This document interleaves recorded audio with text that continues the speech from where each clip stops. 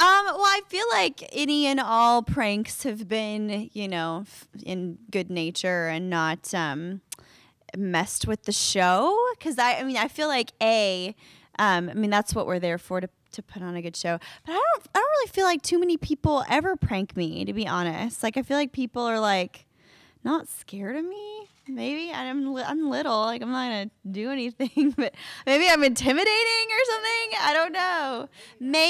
That must be it. But even like Paisley, I mean, I've known him forever, and he's like supposed to be, the king of the pranks. And even when I was on tour with him, like he never did anything, and I don't know. People don't really do that to me.